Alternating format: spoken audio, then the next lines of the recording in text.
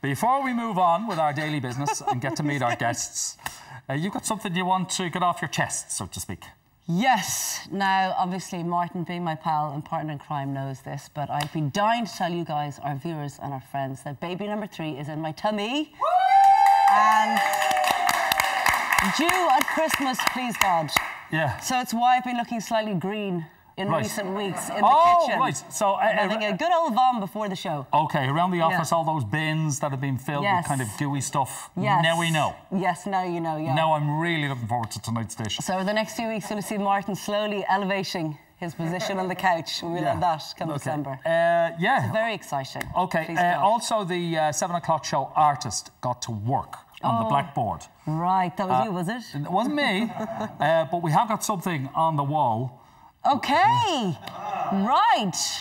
It's a bun in the oven. It's a bun in the oven? Yeah, thank you. That's what the tweet was earlier. I was thinking, what are the crew doing? Have they been drinking again? I don't know. Obviously, you have too much time on their hands. Yes, there is a little bit of that. The joke isn't the same when you have to explain it. No. It doesn't quite work. Not great. We did a poll in TV3 about what we thought the baby would look like. Oh, for the love of Pete. And the majority agreed that this is baby Kennedy. Oh, my God. Seriously, of all the people in TV3... Right. Mind you, that's a good-looking baby. Okay. I'm not going to lie to you. There's a lot of jokes. Right, we love you, Vincent. We're just going to leave it there. Yes, he's going to phone us now and kill us.